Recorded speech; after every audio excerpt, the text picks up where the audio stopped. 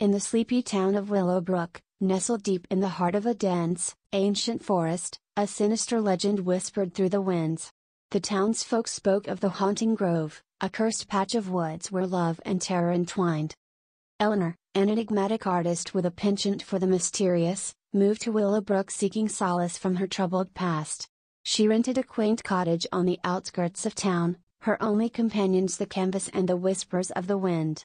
Little did she know that her arrival would set the wheels of fate in motion. One gloomy afternoon, as she ventured deeper into the forest, Eleanor stumbled upon an overgrown path that seemed to beckon her.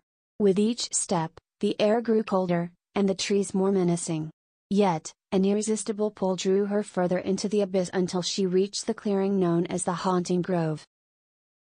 The trees here were gnarled and twisted, their branches resembling skeletal fingers reaching for the heavens. In the center of the clearing stood an ancient oak tree, its bark etched with eerie symbols. At the base of the tree, Eleanor found a weathered journal, its pages filled with cryptic writings and sketches of ghostly figures. Unbeknownst to her, the Haunting Grove had a guardian, a spectral being named Oliver. Long ago, he had fallen in love with a woman from Willowbrook, only to be betrayed and cursed to wander the grove for eternity. His only solace was his art, captured in the journal he had left behind. Eleanor, fascinated by the journal's macabre beauty, decided to stay in the grove to paint the haunting scenes. As her brush strokes brought Oliver's tormented soul to life on canvas, a strange connection formed between them. She felt his presence, a longing that transcended the boundaries of life and death.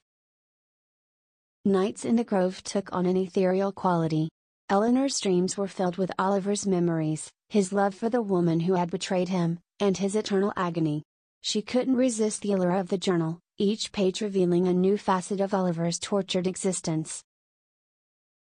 As their connection deepened, so did the darkness of the grove.